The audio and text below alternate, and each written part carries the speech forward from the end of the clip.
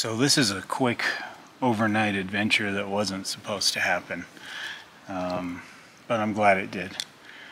So basically I was pretty much planning on going up to the Uinta Mountains again, to a certain place that is special to me, to kind of overcome some difficult memories from the past and also relive some really good ones. But that didn't happen, and the reason why is I kind of just ran out of gas. I was packing last night for this trip, trying to plan ahead. I was watching the weather in the Uintas. The forecast was, there's a cold front moving in, and the forecast for the Uinta Mountains was 60s during the day and upper 30s at night, with a 20% chance of thunderstorms and possibly even snow, which actually sounded very adventurous to me. It sounded really fun, because I figured even if it did snow, that 20%, 60s in the day, it's not going to stick around, it's going to melt. It is later August, so there's a good chance of it snowing up there. It can snow anywhere from August all the way through June or even July, sometimes up that high.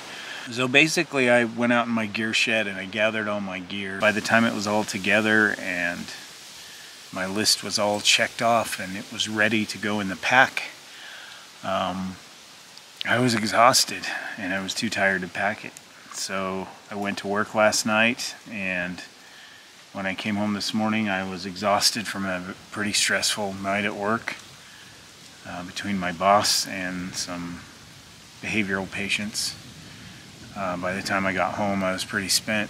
I just kind of looked at everything on my bedroom floor and said, this isn't happening. I've had it. I'm going to stay home. I'm going to sleep. I'm going to make some good food. I'm going to clean my house. I'm going to do some yard work. I'm just going to putter around home. I don't have my kids this weekend, so I figured that was a good backup plan. And then something funny happened. I went to bed this morning and I woke up around 2 or 3 in the afternoon, because I had no reason to get up earlier than that. And there was a package on my doorstep. And it was to me, but I didn't order it. So I grabbed the package and I opened it, and it was from my friend Joe, all the way up in Boise.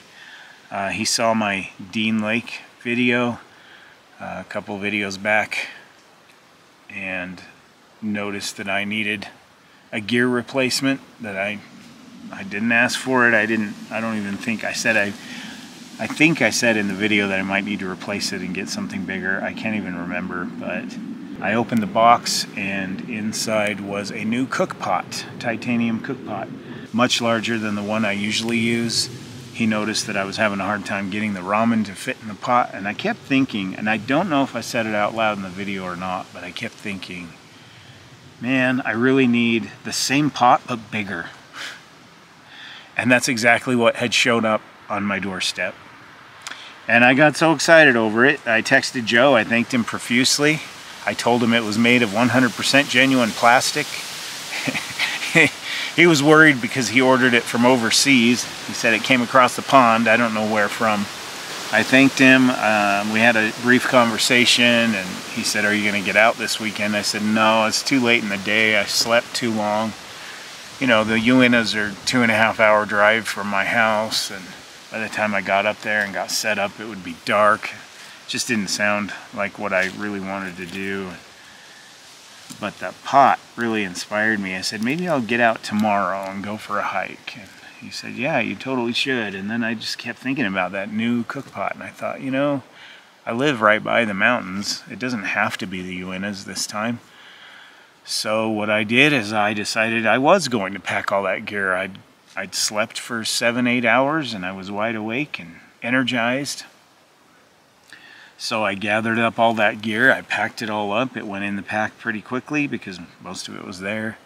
I did have to run to the store for a couple things, but I don't live too far from the store, so that didn't take very long. And anyway, the next thing I knew, I was out the door and on the road, headed up Ogden Canyon to our familiar stomping grounds, the Maples Abandoned Campground. And that is where we are staying for the night. And I feel so much better just being up here and away from the stresses of the world. We'll get to the cook pot in a little bit. When I make dinner, I'll show it off and we'll talk about it a little bit. And in the meantime, I have set up camp. I brought my usual hammock, but I brought a different tarp this time. I'll talk more about that as well. I've got some decent food. I mean, I didn't go out and buy any backpacking food or bring anything special. And the reason why is because when I decided last minute that I was getting out, that I was going to have to just grab whatever I had on hand. And so I did have some things on hand. I brought them with. And I'm looking forward to dinner and breakfast, possibly even lunch up here. I'm not sure. I always say that and I never stay for lunch, but we'll see. You never know. Basically don't have any obligations tomorrow at all. No kids, no anything, and so I can stay up here in the mountains as long as I want. The cold front is blowing in right now. You can hear it in the video. You can see it in the trees. The temperatures have been in the 90s and they're going to drop to about the 70s during the day here closer to home, further away from the UN is, and 50s at night. So perfect camping weather close to home. Up higher I would have been wearing thermals and bringing extra insulation and extra gear and that kind of thing. So this came together nicely, and right now I'm hungry. I'm really hungry, and guess what? I have no idea what time it is because I forgot one thing. I always forget one thing, and it's usually a big deal. But that one thing I forgot isn't really that far away. It's my cell phone. It's back in my car, all the way back at the trailhead. Tucked out of sight, but I don't know what I was thinking. I hopped out of the car and threw on my pack and headed down the trail and started filming, and got halfway down the trail and it was the golden hour as they call it, and it was beautiful, and I was like, oh, I gotta take pictures of this. And I reached in my pockets and there was no cell phone. And that's what I take all of my Instagram shots with. So if you go to my Instagram page, you'll see tons of pictures from all my trips on there. I really don't want to hike back to the car just for my cell phone. It's not that far. It's not. It's a mile to the car and a mile back to camp. I really don't feel like hiking another 2 miles. I came up here to rest and relax. The only part that makes me nervous is my kids are at their mom's, and I told them I wouldn't be out of cell phone range. I usually tell them when I will be so that they don't wonder what's going on if they don't get a text from me or I don't reply to theirs. I told them I would be in range this weekend, so my phone's sitting in my car, hopefully not blowing up with important texts. I hate our dependency on technology, but hey, without it, you would not be watching this video right now. So let's take a look around camp. I'll give you the tour, the show and tell portion of our video, and some of the gear I brought, and then we'll tear into making dinner. And I have some things to explain with some of the gear that I brought with this time around. So this is an abandoned campground, and I've camped here many times. If you've followed my videos at all, you know that I have a secret spot up in here that's I haven't been to in a very long time. I don't know if I'll ever go back, but over here there are basically 2-3 different spots you can camp in. This used to be a National Forest Service campground. Now it's just on National Forest Service land, and people camp here semi-regularly, but you can see over there through those trees. I don't know if you can see that orange right in there. That is a tent. So there are people over there, and they've got a fire going. But they're being very quiet. It looks to be a family, so they're not being loud. They're not like my last car camping video with people blasting music. That's not happening.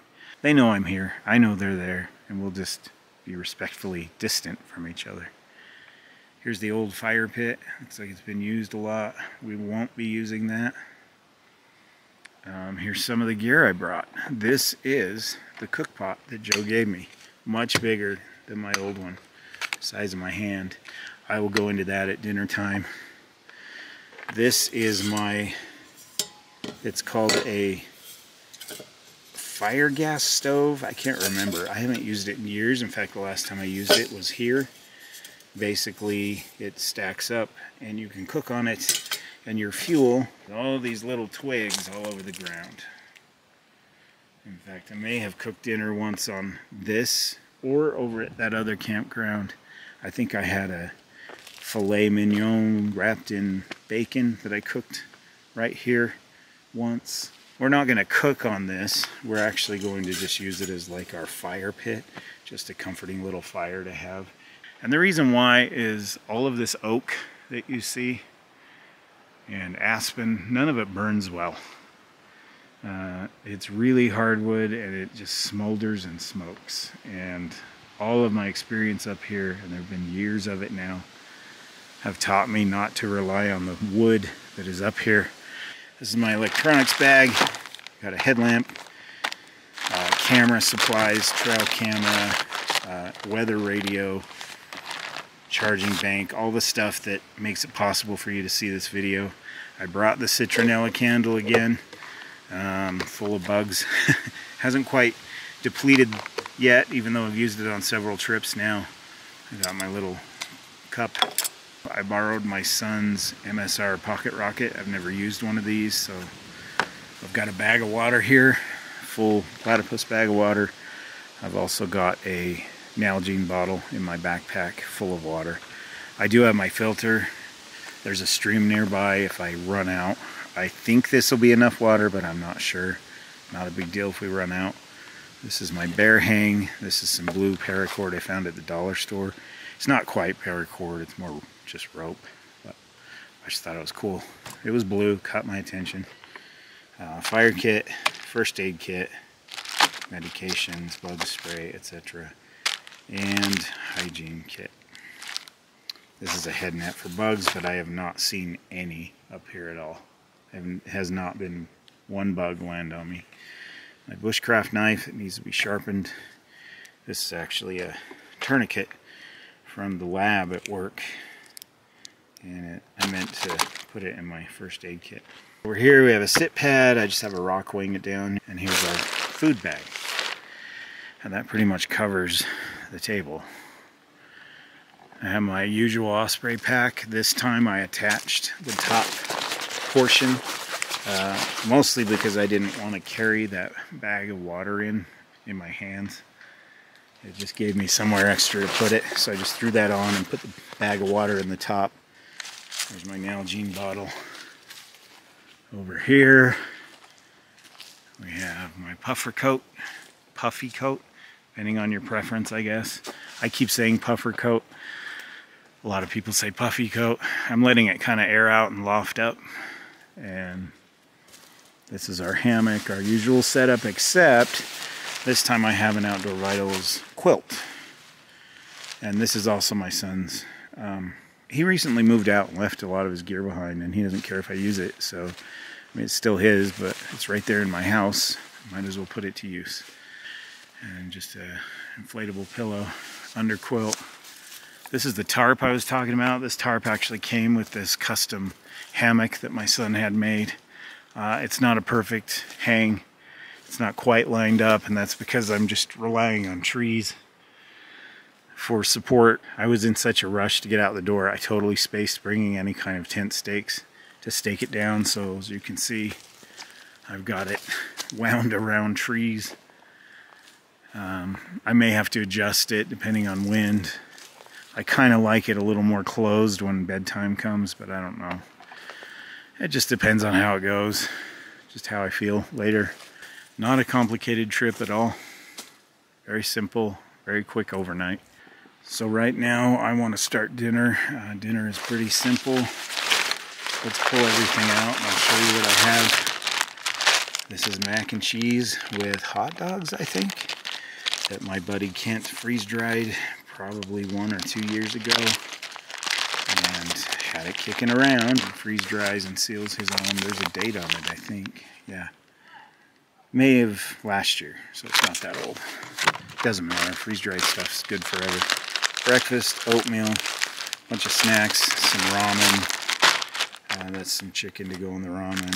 Caffeinated Cliff Bar, regular Cliff Bar, trail mix, just cocoa, whatever, that's what's in there. I brought a fast break bar. I usually have these when I'm done backpacking. I think that'll be dessert at dinner. This is just some MRE leftovers and some cocoa. There's things in there like Pop-Tarts and peanut butter and jam, crackers. I am not going to eat all of this. It's just I kind of grabbed whatever I could last minute and headed out the door. And I forgot to mention I did bring bear spray. I don't think there's been a bear in this area in decades, but I like having it for, you know, I might have to use it on a person for all I know. Camped up here at the beginning of the season this year with my kids. I mentioned this in another video, but we camped in that campground over there, that campsite over there. And it was so peaceful like this all evening. I made a huge mistake, a rookie mistake, and for the first time ever, I decided we were not going to hang our food in the trees.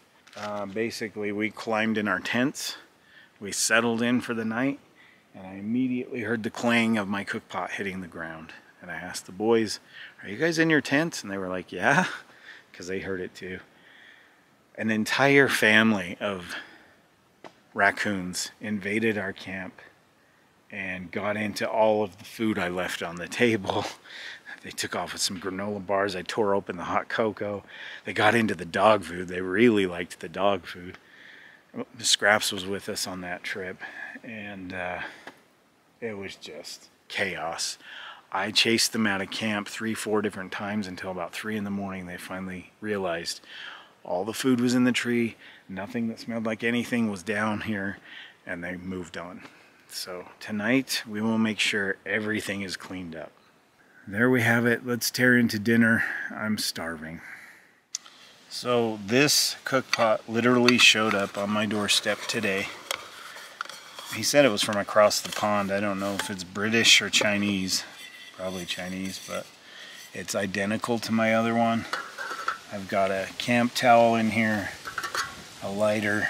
Here's our stove. I've got foil for a wind block or whatever else. And I got my fuel. And as you can see, this is a full-size canister, and it easily nests inside this monster pot. And this pot does not weigh much at all. I'll go home and weigh this and throw up on the screen exactly how much it weighs. It's got the markings, milliliters and ounces on the side. It's got a solid handle, solid, I don't know, handle. 2 handles to drink with, to pour with. I prefer to have my drinks in this. I will heat up my water in this, but pour it into this because I don't want this tarnish wearing off. So I don't put this over my stove directly. I use the cook pot for that. This is so dull. And my kids and I both have been using it and using it.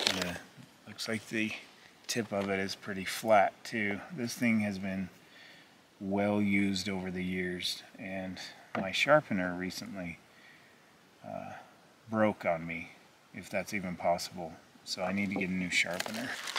You can see there's the close-up version of Uncle Kent's amazing and delicious mac and cheese with hot dogs. That's a pretty good serving. That's just right for me, I think, and how hungry I am. I'm gonna have to guess with this. Maybe just like cereal, kind of pour it till it floats. Where's my spoon? I don't even know which one of these bags it's in. There it is. I also think we'll warm up with some hot chocolate. It really is cooling down, and it's starting to feel, I know it's only August, but it's starting to feel like fall with that cold front moving in, and it feels freaking amazing. Oh, I see. The typical MRE spoon. Let it kind of soak up the water there. You are about to witness the first time ever using an MSR Pocket Rocket, at least me using it, and the first time ever using this pot. I'm trying to figure this out. Okay, I see what it does. I'm sure many of you have used these, and I am a total amateur with it, so it's just like my other ones, but the way it folds and unfolds is kind of unique. This may be Pocket Rocket 2. It doesn't say. I'm not sure. And there is a breeze, so Utah Steve, why don't you get a proper windscreen? Well, my fellow viewers, because this is cheap and easy and lightweight and serves many purposes. Okay, let's see how this does. Easy peasy. Ooh, I like it. I like how wide the flame is. We'll get the cocoa ready while the mac and cheese heats up. We'll have us a delicious, tasty meal with comforting, warm food and a fast break for dessert. Alright, let's give that a few minutes.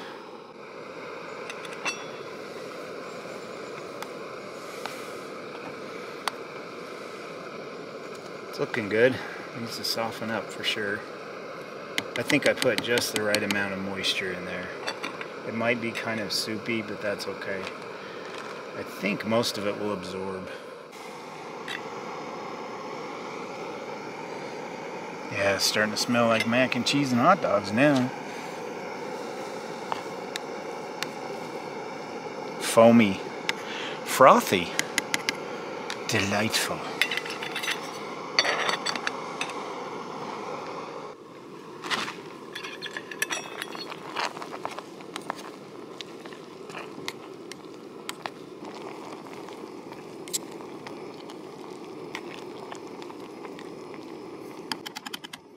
Okay, it is bubbly, and I'm gonna leave the lid on and let that liquid kind of soak up like a Mountain House type meal. I'll give it like 10 minutes to absorb the moisture. Well, while I'm waiting for that liquid to absorb into our dinner, I figured we'd look around a little bit. So obviously there's the hammock, there's the table over there. It looks like there was a tent here. It's nice and flat. It's a perfect spot for one. Somebody camped here recently. The woods are very thick. Most of this is scrub oak.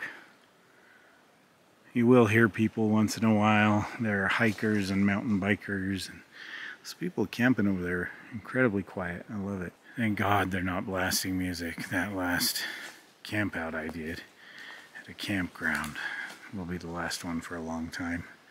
It's quite peaceful up here, beautiful.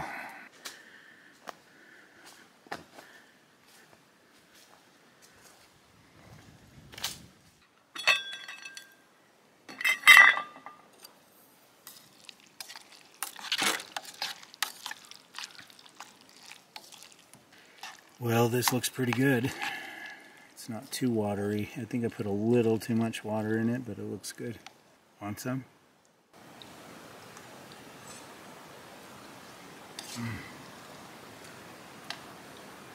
That is so good. That is just amazing. Tastes like I just made it on my stove at home.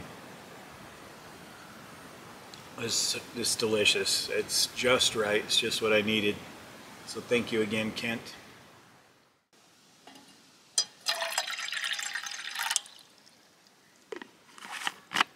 Let's see if that's right.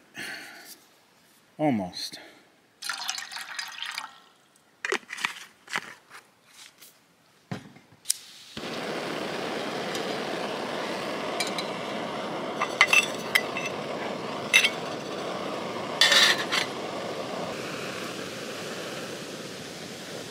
The mac and cheese was awesome. I'm gonna have my dessert and some hot chocolate and some diabetes. Want some?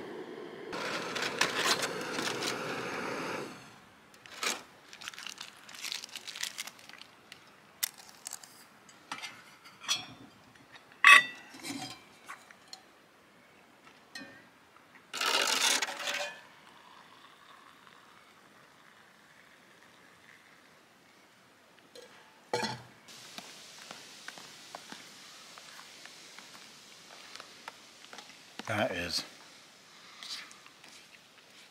dark and rich.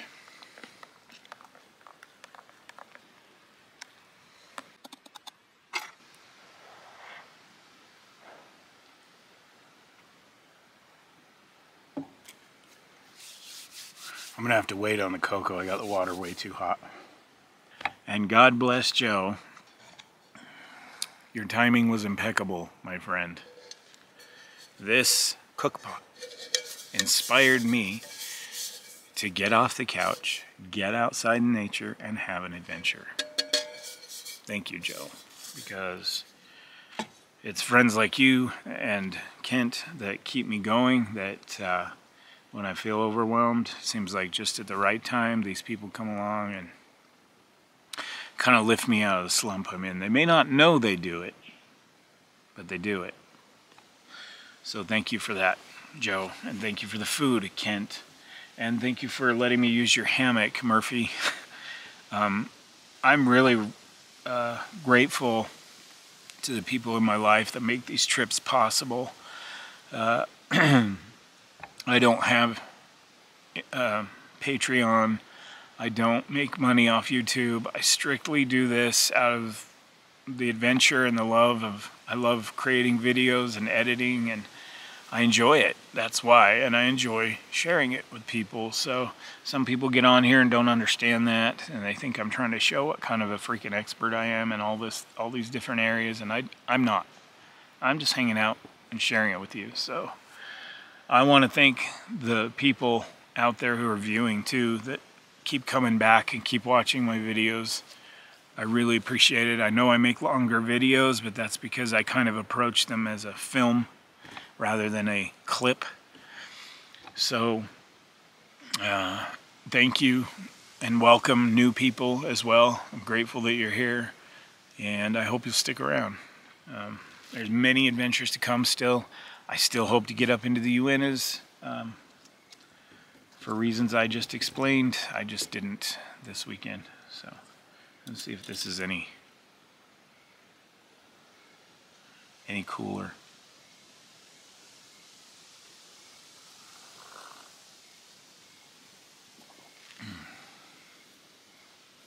Little bit, just enough. Well, next I think what we're gonna do, we're gonna put the stove together, if I can remember how, and gather some sticks before it gets too dark and start a little fire. So let's do that.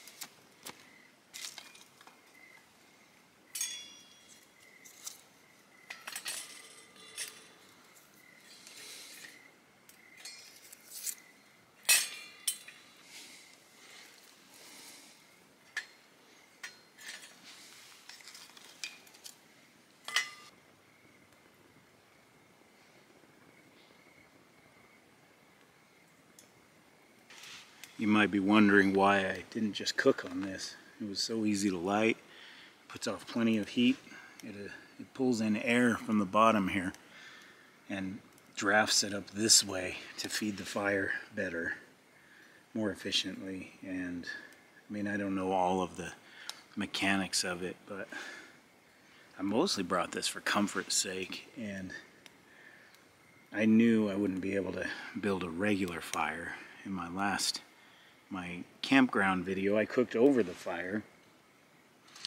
I just basically knew when I got up here that I would be really hungry, and so I brought the pocket rocket instead to cook on instead, and this just for comfort when it got darker out here. It's already putting off incredible heat. It's like a portable fire pit that you can put in your backpack. I've had this for several years. You could tell by the soot that was on it. Every year I think I need to get that thing out and do a proper outing where I cook on it and everything, and I still plan to. But this time it's just for comfort's sake. There's something psychologically comforting about a campfire.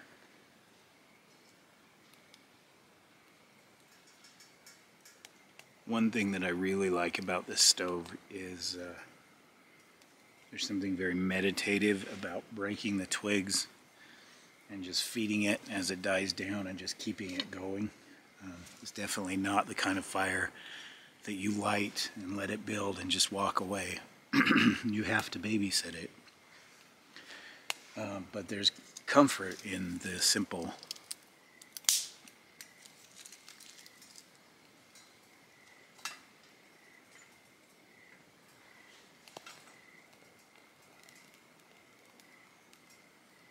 I'd rather do this than watch TV anyway. It's kind of an awkward place for it, but I mean, the concrete that it's sitting on is all crooked from years of erosion and that kind of thing. I could put it on the table, but the table's got a wooden top and this gets incredibly hot, so that's not safe. There's a piece of concrete over by the actual fire pit, but I'd have to sit in the dirt. This way I can sit on the concrete here and tend to the fire and have a place for the sticks over the grill here, so that's why. Nothing too complicated.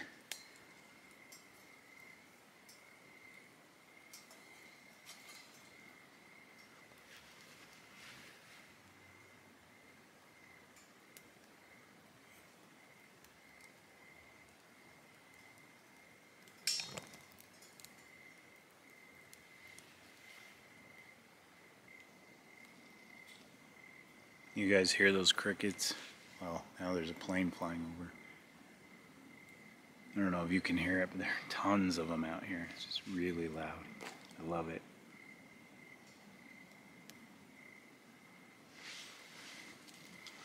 When I was a little kid, I'm the youngest in my family, and I have 4 sisters. One's passed away, one has dementia, and the other 2 are still doing pretty well.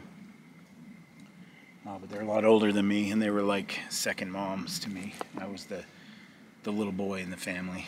I also had a brother that passed away when he was 21, I was 19. He had some mental disabilities. Anyway, I don't want to leave him out of this, but my sisters were like second moms to me. And I remember every little thing. When you're a little kid, nothing makes sense. All you have is your imagination. All you have is when you hear a sound or see a sight. I remember turning to my mom one day. I was riding in the back of the car, and I was looking at the mountains, and the peaks were covered in snow. And we were driving through the city, and I looked up and I said, "Mom, you know what those look like?" I remember this conversation. It's crazy. I must have been 4. It was just me and her. And she said, "What? What did they look like?" And I said, "Do you know that stuff that my tricycle seat is made of?" She goes, "Metal?" I said, "Yeah, those mountains look like metal." And that made sense to me. They looked like metal sculptures or monuments to me from my 4-year-old brain. I bring this up because I had a similar experience with crickets. I would hear the crickets at night, and I would ask my sisters what that sound was. And they would tell me it's crickets, they're chirping. And I said, what are crickets? And they said they're little bugs, but they make pretty sounds. And I, in my head, tried to picture what a cricket looked like. And what I saw in my mind at that young age was like little stars. Like looking up into the sky, the little sparkly, that they weren't firebugs or anything like that. We don't have them here in Utah, but I pictured these crickets looking like, every time they chirped, pulsing like a star. And that's what I compared them to. And to this day, all these years later, when I hear crickets in the summertime, I picture little stars out there pulsing and communicating with each other, even though they're not glowing at all. It's kind of funny.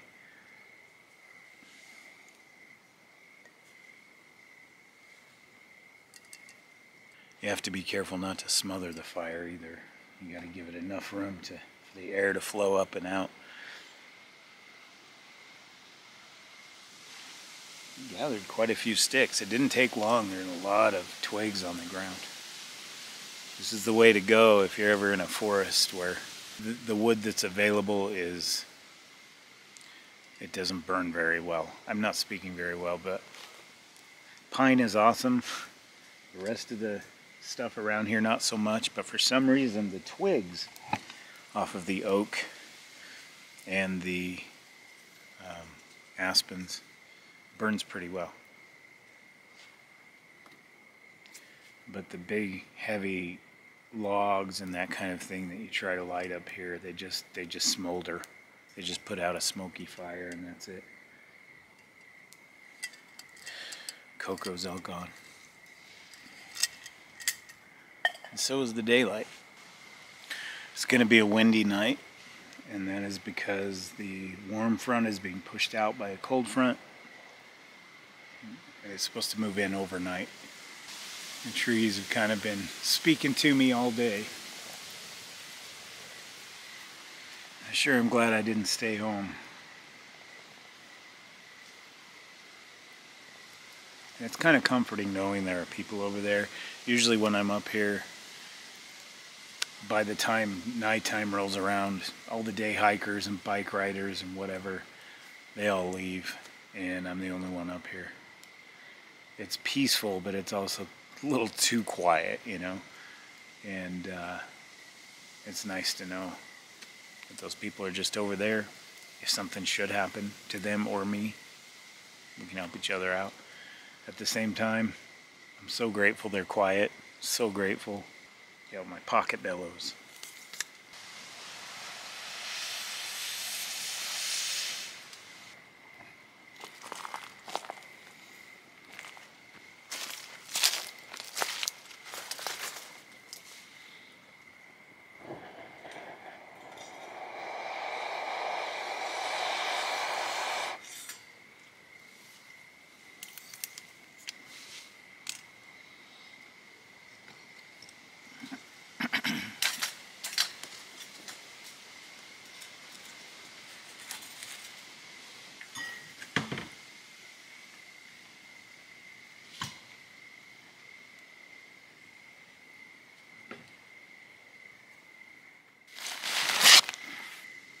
Well, the sun went down before I could get the bear hang up, so we're going to try to hang it here in the dark.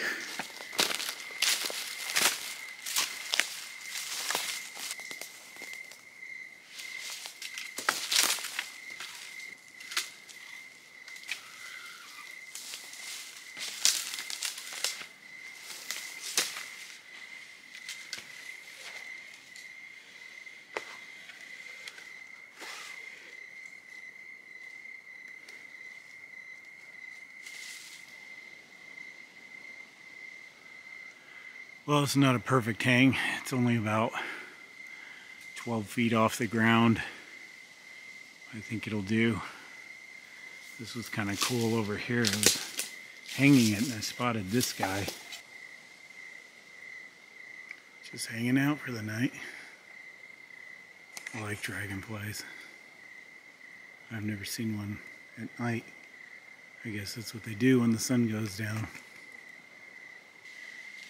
That should do. The forest is now officially dark.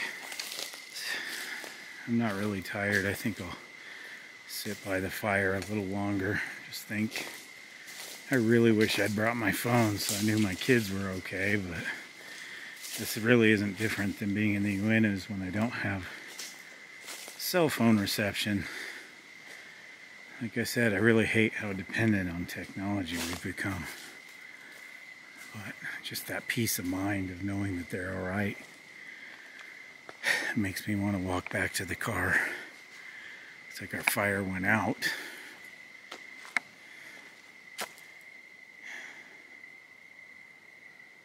I don't know. I have a feeling I'm in for a night hike. Want to come with? It isn't about my cell phone, it's about peace of mind. Knowing my kids are okay. Those guys over there are all quiet.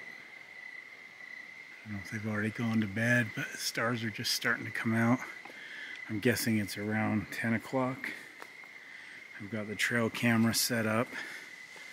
I'm gonna flip it on.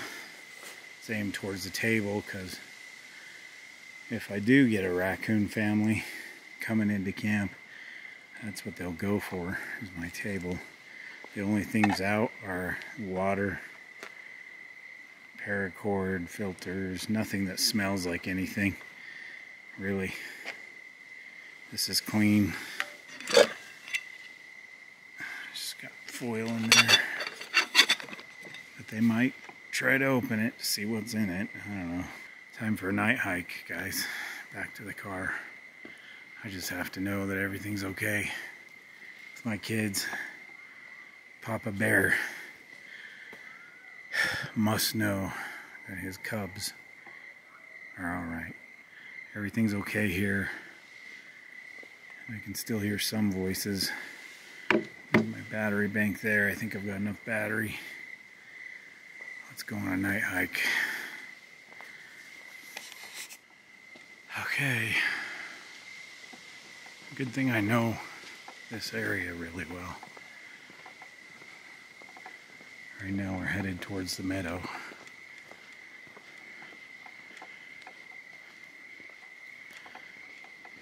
I've got dragonflies dive bombing my headlamp. So this is 1200 lumens. That's the brightest setting there. You can see really well.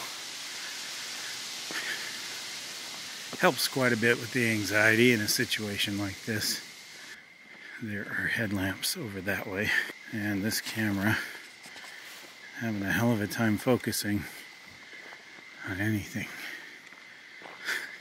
There's a lot of dust in the air. This is going to keep going in and out of focus for now. You may have noticed it looked kind of smoky today, but it's not actually smoke for a change. It's a 25 to 50 mile an hour winds are pushing through that front end, and it's kicking up all kinds of dust in the air. So if you have allergies, this would probably be a nightmare for you, but I don't. So I'm going to turn this down a notch. If we have the lamp up too high, it'll overheat. I don't need a lithium ion battery exploding on my head. Come on. I just got passed by two runners. A couple of guys in their 20s with headlamps on running the trail at night. When are you gonna learn, Steve? Shows you how much I unconsciously don't want to carry my cell phone around with me. We're coming up on the pond. You look up that way, you might see some lights. That's where the parking lot is. We just got to work our way back up there.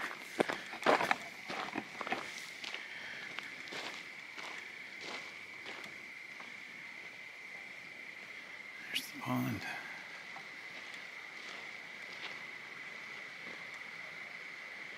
There used to be a beaver dam in here, a really active beaver, but I don't see it anymore. Like, it's totally gone. It was right out there where my light's hitting.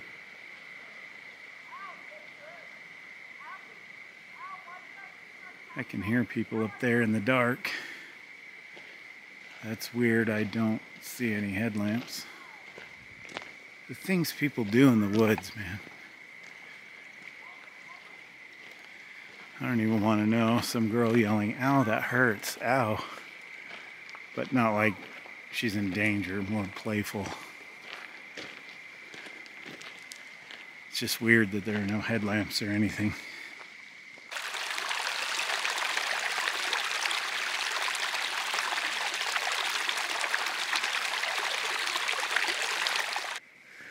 Okay, we made it. All for a cell phone. Oh no, I forgot my keys at camp. No, I'm just kidding. I got them right here. And there's my cell phone right in the console. I have a text. It's just from Joe. No offense, just from Joe, but it's from Joe, not my kids. Everything seems cool. All right. Car's dirty, sorry. So you can ask me if that was worth the trip, and I'm gonna say yes, just for the peace of mind, just knowing that my kids are okay. Back to camp.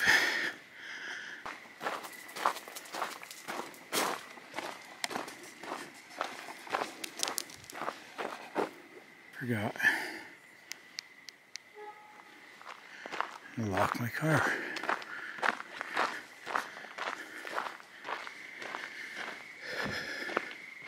I think I made it back to the car in about 15-20 minutes. And now I'm anxious to get back to camp because the voices I heard in the woods, no headlamps, yelling and talking to each other really loud. It was not the people camped next to me. And their voices sounded like they were heading towards my camp area. One problem you face when you're closer to the city is A, more graffiti in a camp setting or a hiking area, and B, people who normally aren't in the outdoors going into the outdoors and saying, "Hey, cool, look, a tent. Hey, neat, a campsite. There's no one here, let's steal some There's no one here, let's steal some stuff." You know? But what bothers me the most is, why are they hiking through the woods in the middle of the night without headlamps of any kind, yelling and talking to each other? It's highly unusual to have no lighting whatsoever. Very strange. I think everything's probably okay, but I'd rather not take my chances and just get back to camp as fast as I can. Little mousy. He doesn't know where to go. It's so bright. I can't see.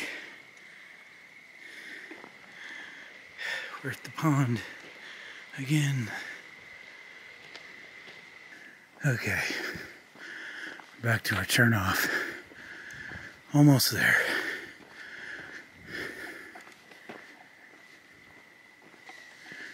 Alright, where is it? Where's our turnoff?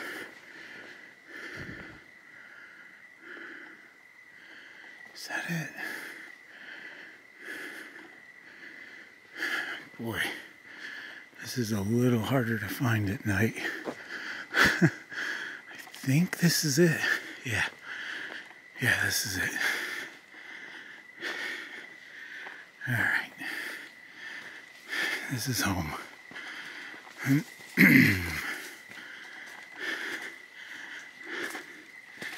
Alright. Whew. That sucked. But it was worth it. How many times in my life have I had to say that?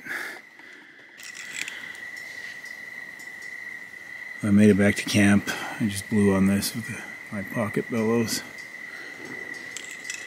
Got it going again. So those voices I keep hearing, apparently there's a camp of, it sounds like drunk kids down the path a ways. Now I'm seeing headlamps. I think the headlamps are our runners from earlier.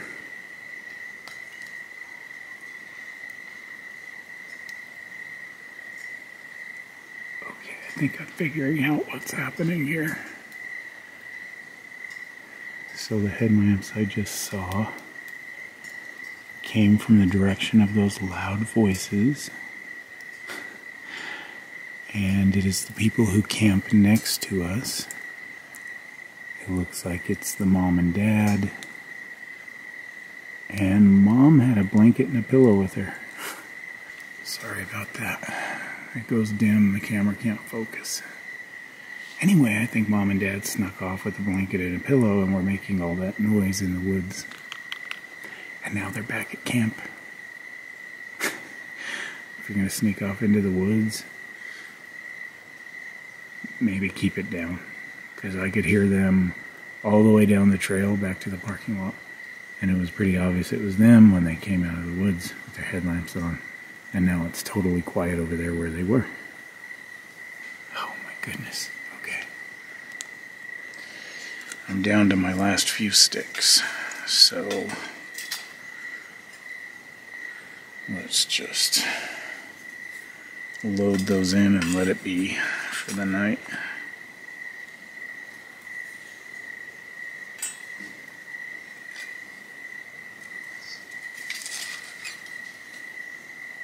Got a couple sticks left.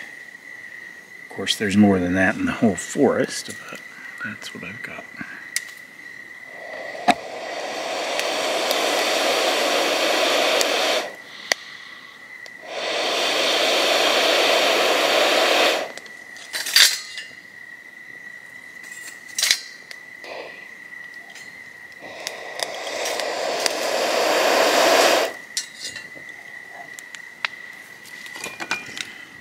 There we go.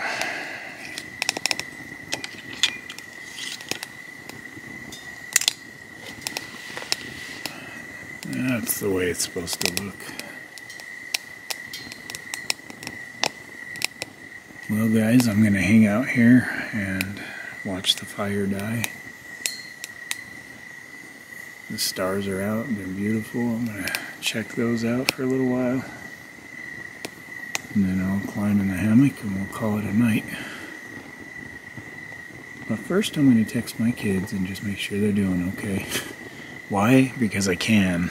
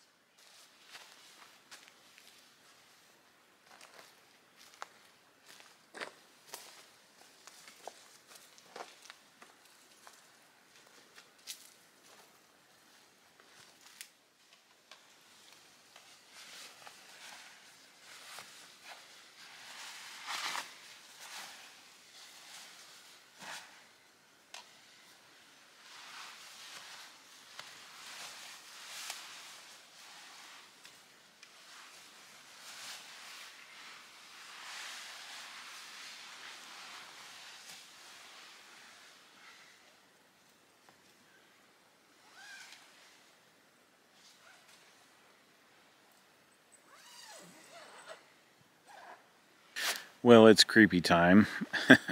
It always is. I am nestled into bed, getting ready to figure this quilt out. It's kind of a wrestling match. Not the best choice I made. I could have just brought a quilt that just covers me and been just as comfortable. It is about 50 degrees already, and I think it's, what time is it here? It is 11:44 p.m. So it's bedtime. I'm going to take some melatonin and watch some videos. I hung out by the fire for quite a while. I just kept feeding sticks into it for the longest time, and just relaxed, just enjoyed being out in nature. So now it's time to get warm. It's pretty chilly. It's probably going to be in the 40s tonight. The forecast said 57, but I disagree. My thermometer already says 50, and it's not even midnight. So the only thing I don't like about this quilt is trying to get it situated underneath me in the hammock. It's probably easier in a tent, but I'll figure it out. So that's the plan. Just gonna settle in here and go to sleep, and I will see you in the morning. There's not much else to say, but good night, sleep tight, don't let the werewolves bite. Good night, guys. I'll see you in the morning.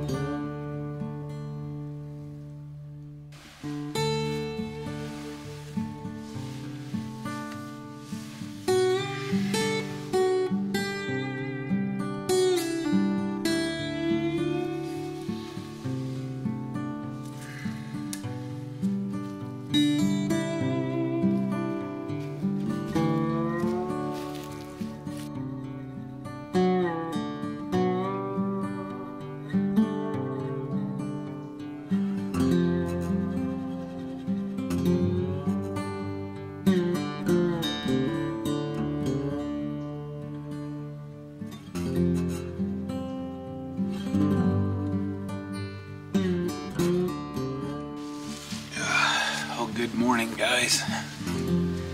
The sun has just risen. It's about 7:36 in the morning. Something really weird happened during the night. This is my second pair of socks. You can see these are actually compression socks that I wear under my hiking socks. I went to bed with my socks on, my hiking socks over my compression socks. These are wool. I woke up without them on, but I have no memory of taking them off. So I must have gotten restless in my sleep and pulled them off. Kind of bizarre. I've never taken my socks off and not remembered it. At first I thought, did I bring them? How are you, neighbor? What are you going to do today?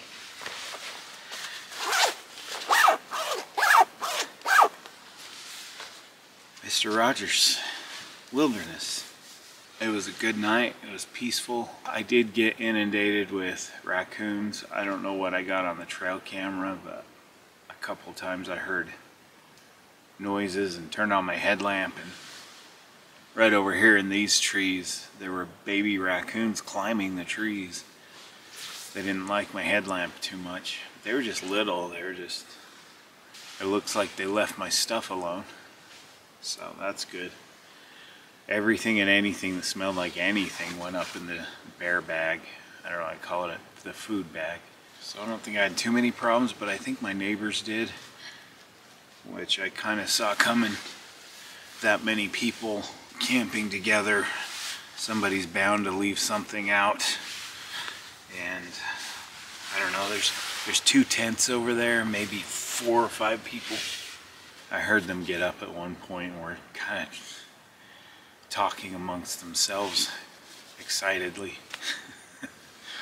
That's exactly what I went through when I camped in that spot at the beginning of the season with my kids.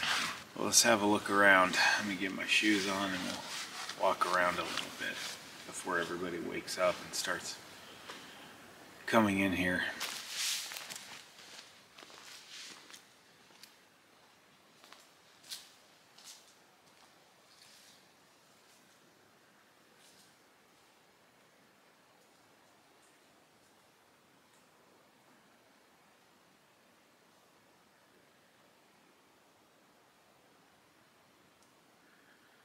There's the meadow.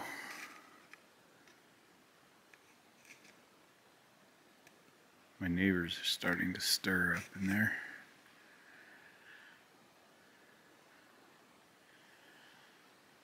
We're gonna go this way, just check things out. There have been a couple of times up in here where I was hiking out and encountered moose. One time I was hiking from a campsite up here, heading down, and they were crossing the trail right through here, and they just stopped and stared at me, and I was like backing off like this. Nice moosey. Don't kill me. Believe it or not, this is the old road right here. This open area straight through here is a loop that goes around and comes out this side. And there were camp spots in here, but there aren't anymore. It's all overgrown. Nature's reclaimed it. Most triumphantly, I must say.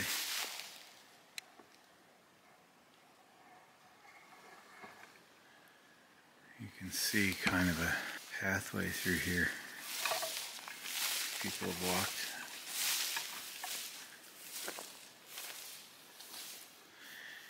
And I'm guessing that all of the yelling that I heard last night came from down in there. Man, it's a beautiful morning, isn't it? It's so green. Well, not so green over here. You can tell where the sun hits all day. It's all green and dark down in here. And then when you get in the open areas, it starts turning brown. Utah's not quite having the drought it once had a couple years ago and years before that. We're getting caught up. I've shown this before, but I like to hike down to it and check it out. There's a campsite right over here. Oh, here comes a bike rider. Hello, how's it going? Have a good day. And a beautiful sunrise. Anyway, the campsite's right over here. And since I managed to get my phone, there will be some Instagram pictures from this trip eventually. This is nice and cleaned up. Seems like it used to be bigger. I've had my hammock right here before.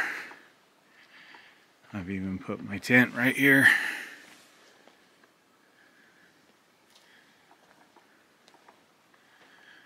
Only thing about this site is you get a lot of people coming right through here on that trail. And you're pretty exposed. They can see you right off, where that other one that we're at is more isolated, more enclosed.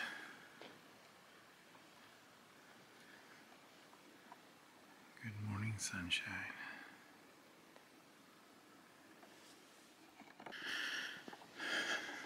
Nothing like a morning walk to get your metabolism going. We'll check out more of the views on the way out. I'm going to hike back a little different way than we came in. So the outro will be a little bit different. We will hike, of course, down to the meadow there, but I have a different route that we can go that's a little bit scenic. God, that's just so beautiful. I can't believe that used to be a road. The memories people must have had here. And I moved up here over a decade ago, up this direction anyway, from the Salt Lake area. This was still an active campground. Still not sure why they shut it down. Probably a funding issue. Glad it's here though, it's served me well many times. Anyway, let's go back to camp. Get that breakfast going.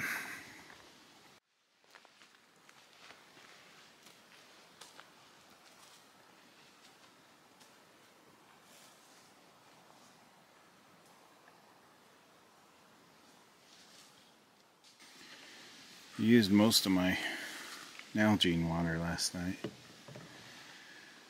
And just to be safe with the raccoons,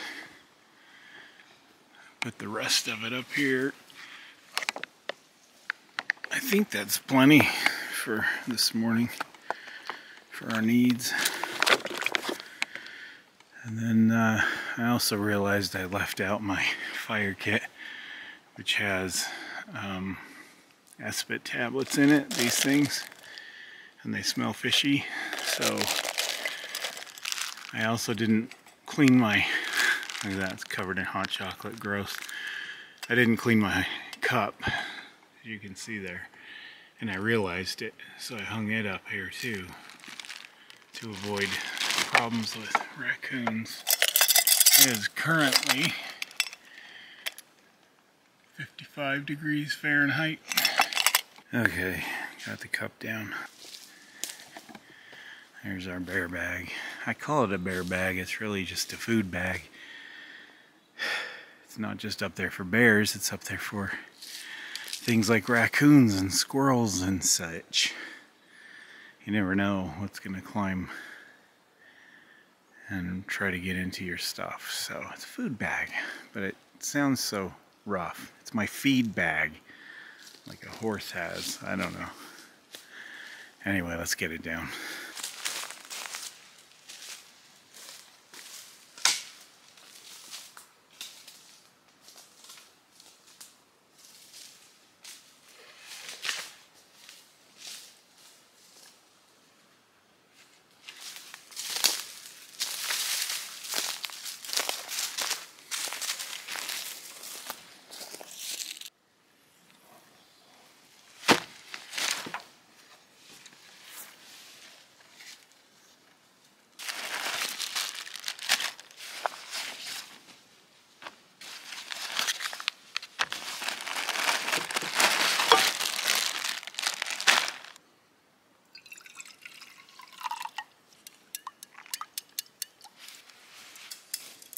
Nothing like doing dishes in the mountains.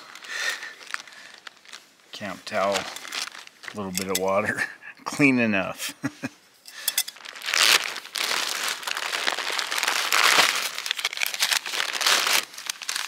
This morning's breakfast is brought to you by Maple and Brown Sugar Instant Oatmeal.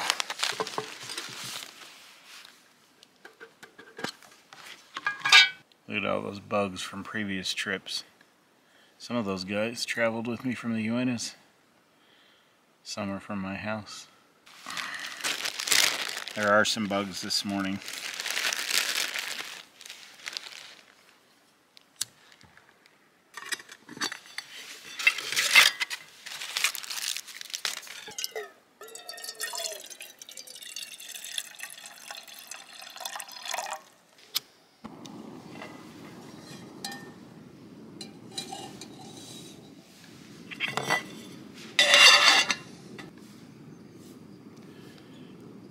Clean enough.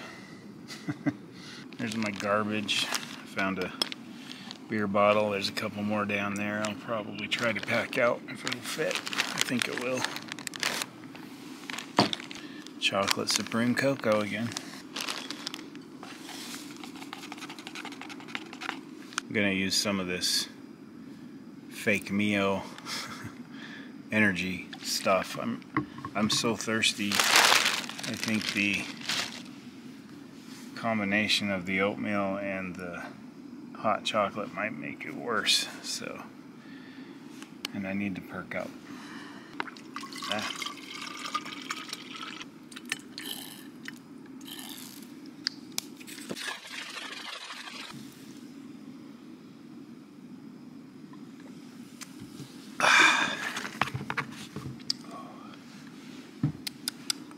So let's talk about how I slept while we're waiting for our water. Kind of a crooked shot because it's sitting on a crooked bench, but I slept really well after about 1:30 in the morning. I went to bed closer to midnight. It took me a while. I watched some videos, I took some melatonin, but those raccoons, I kept hearing them in my camp. And I kept lighting them up with my spotlight. They were cute, little tiny guys, but God, they're obnoxious. They're so loud. Trash pandas. Have them in my yard sometimes too. Anyway, the quilt did not fit me very well. I think my son, he's a little smaller than me, and I'm talking about my older son, Murphy. Oh, the water's boiling. Hang on.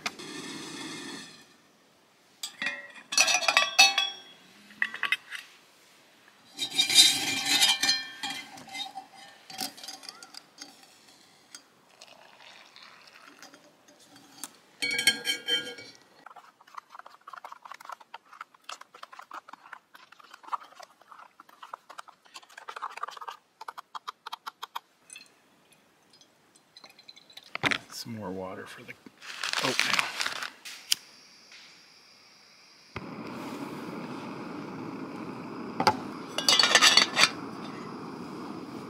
Now, where was I? Since my son Murphy is a little smaller than me, he's probably 5'8", I'm 5'10". He's kind of got the same build as me, but a little smaller. And I think he ordered the large quilt. I would use an extra large just to be able to wrap around me all the way. And I couldn't wrap it around me. I tried and tried. It just wasn't wide enough. And I've had this problem with Outdoor Vitals products before. I've got an extra large 0 degree sleeping bag that I can only use as a quilt because you can't possibly zip it up. So I think since they started outsourcing to China, they've been going with Chinese extra large. And Chinese people are much smaller than Americans. I'm not talking about fat or anything. I'm talking about just the bone structure in general.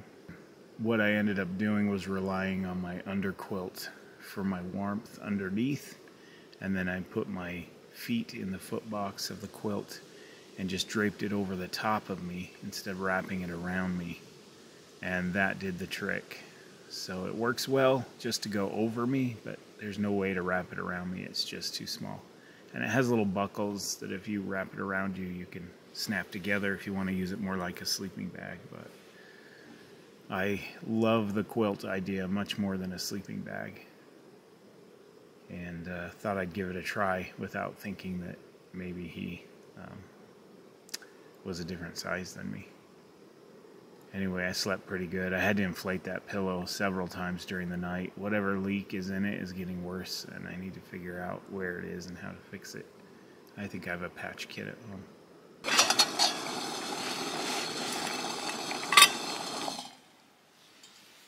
Got to boil. So I am going to eat out of the cookbook today.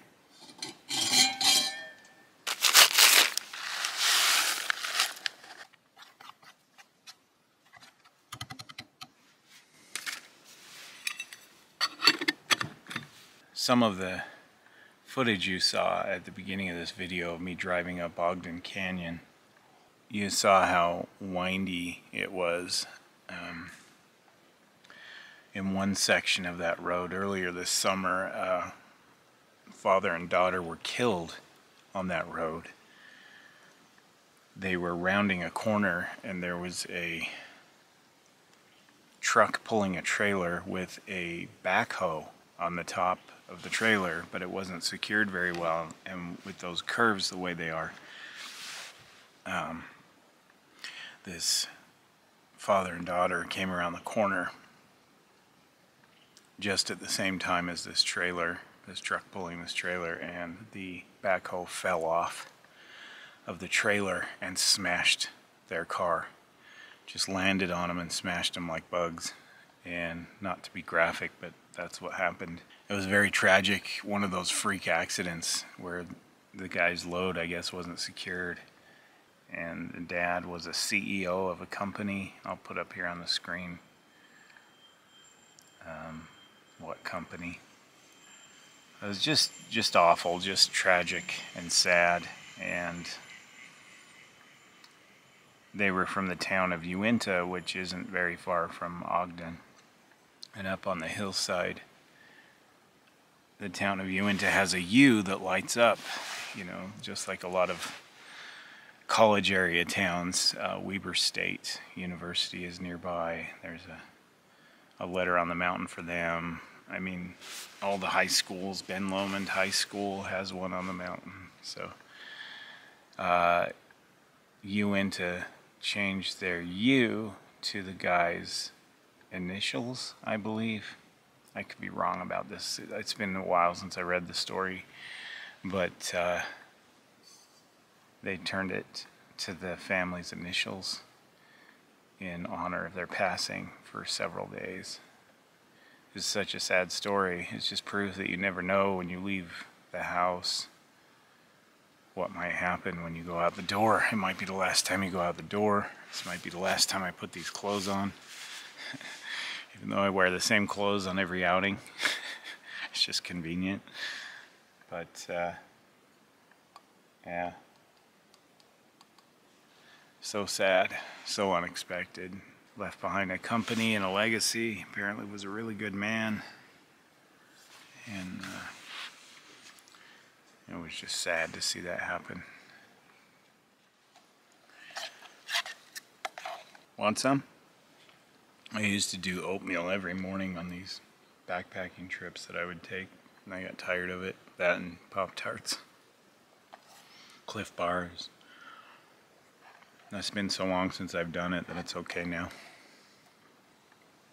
I have to say that this trip cost me almost nothing except gas to get up here. I had all the gear, I had all this food in my house. Get off my water bag. That's what she said. That makes no sense.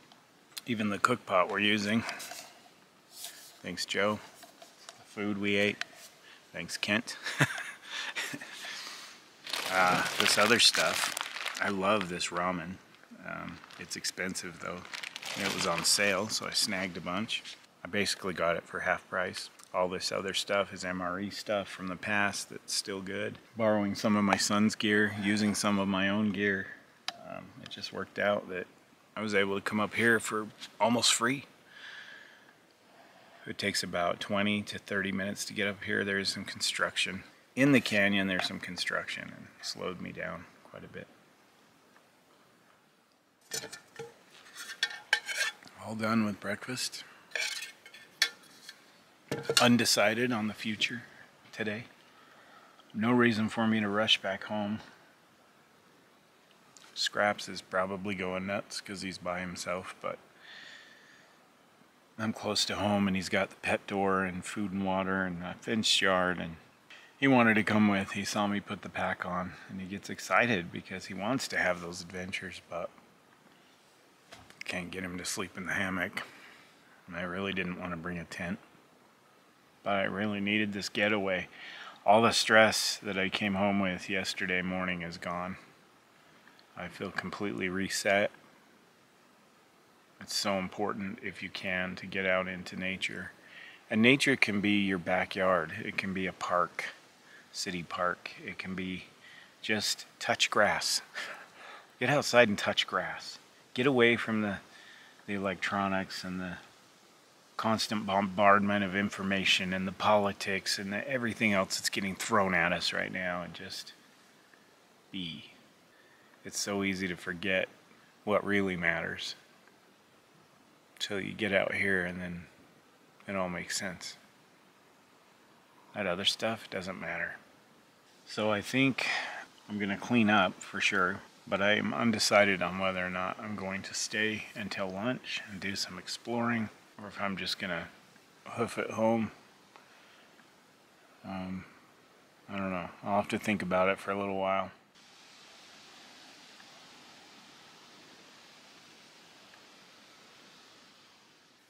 There's usually a lot of ashes left from this little stove, so I'm gonna have to clean that up and try to cover it with some dirt or something.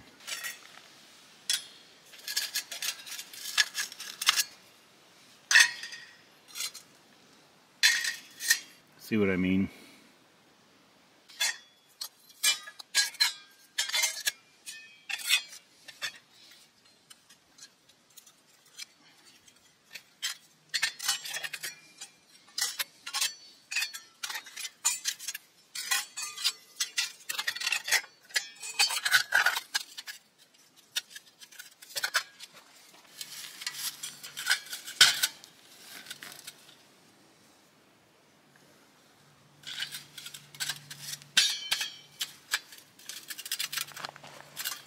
Well, I think what I'm gonna do, now that I've had some time to kind of ponder it, I think our hike out will be part of the exploration of the area.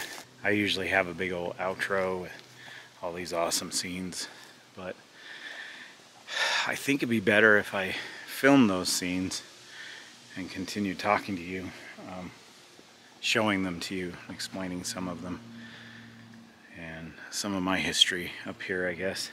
Yeah, we'll just make our way back to the car after I clean this disaster up down there, and this one, and my cozy little hammock set up.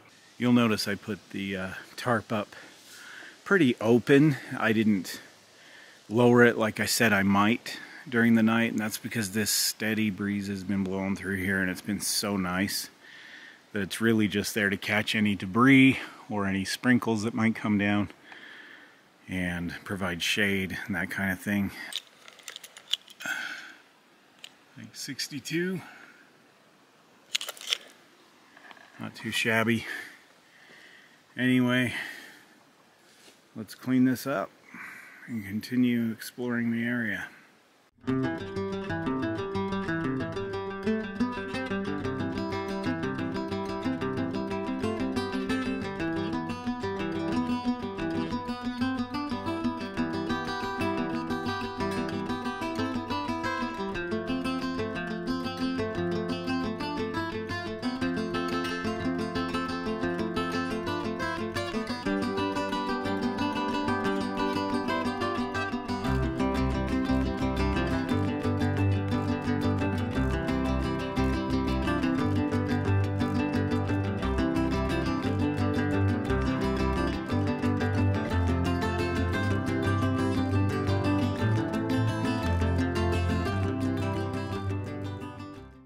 Well guys, that is it. Table is clear. Our little fire area is clear, mostly. I mean, it's not perfect, but it'll do. And of course, our hammock area is completely clear. Hung in between these two trees. Everything's on my back. I've really enjoyed this outing. I really needed it. Let's do some exploring and head out of here. And I'll show you a little bit different trail. We have to go back to the meadow, down the road a little ways, and then cut down. And I'll show you a different trail that leads back to the car.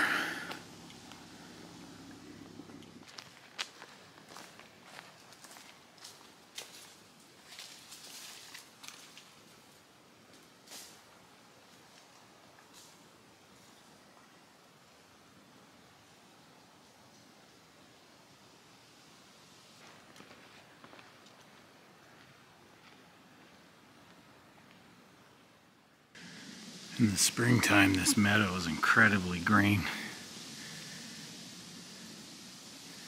You can hear a lot of people hiking up right now, so hopefully the trail I take will lead us away from them. That's where we're coming from. That's where we're going. Actually, not that way, but that way.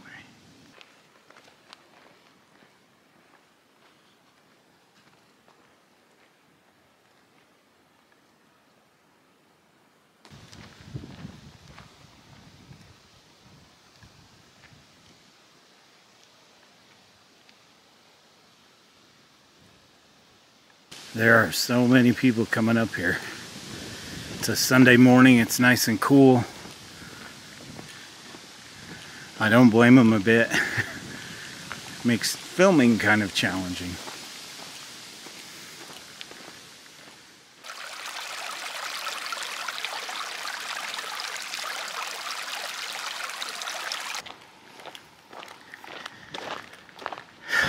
This is the third time we've encountered our friend the pond here.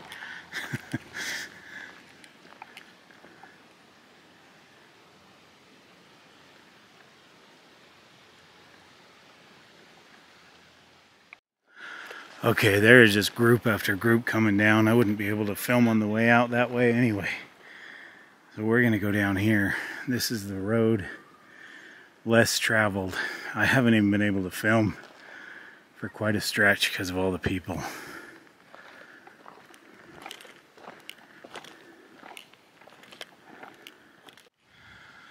Okay, you may hear some remnants of kids yelling up there on the main trail. Luckily, most people take the more popular route. I've never really been one to do that. If you saw my car camping video, camping in a campground and my miserable experience there, the camping part itself was amazing. The food was great, but boy, talk about a bunch of noisy people.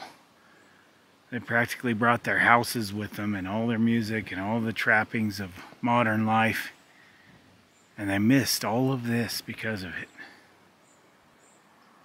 Look at that.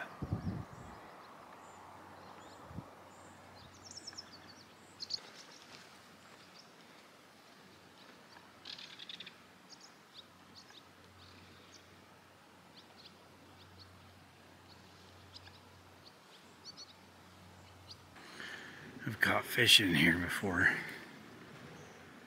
Brook trout. Not seeing any at the moment. Last time I was here I didn't see any either. It looks like we have a beaver blocking things up, so that might be contributing. Up there is the old highway you can hike down. No longer used for cars. Back towards the mountain is our main trail.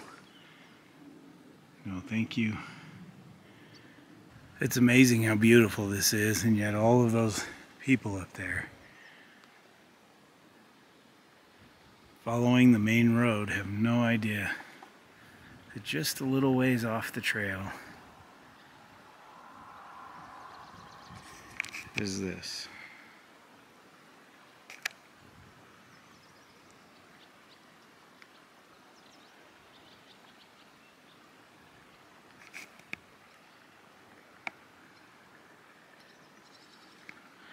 So that's one spot I wanted to show you. I see a fish pooling over there down past this little dam, so there are fish in here still, just not right here.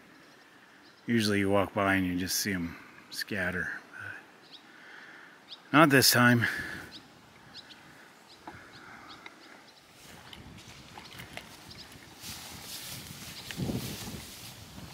So from here we have to backtrack to get to the trail that leads back to the car. Our turn off is right up here.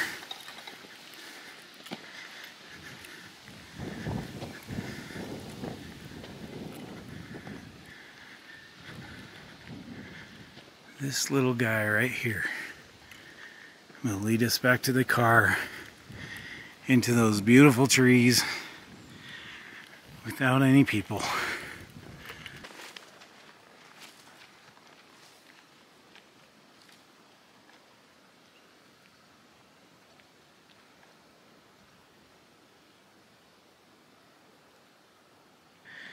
This usually has a bunch of water running in it. I'm really surprised that it's so dry. There's usually quite a beautiful river running through here. Well, maybe that's just a spring runoff thing. It is late August, so not until next year probably.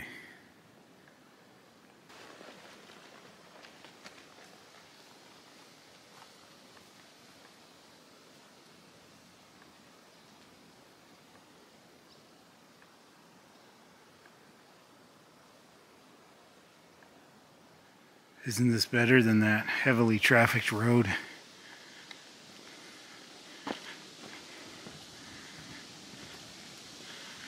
The only thing missing is the river. I was kind of hoping to see that. It's so thick and green in here, it's incredible.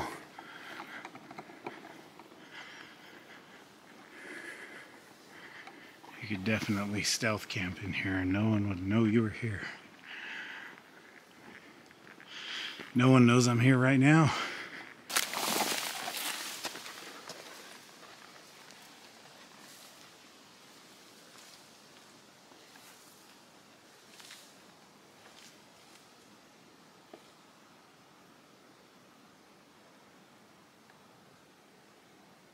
It's more of the dry creek bed down there. It's so silent. It's usually really noisy with rushing water.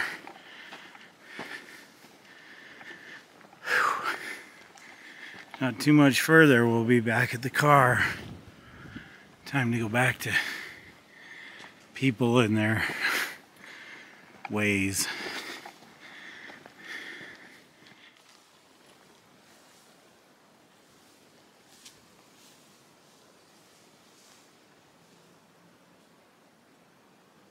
Starting to see shiny cars.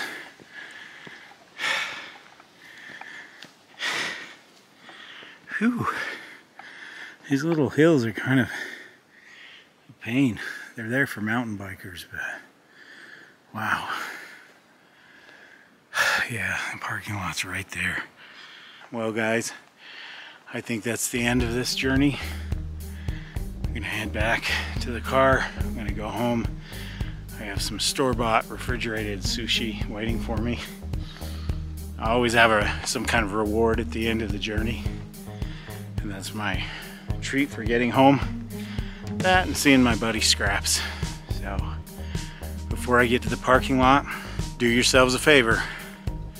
Get off the couch, get outside in nature, and have an adventure. The views are spectacular.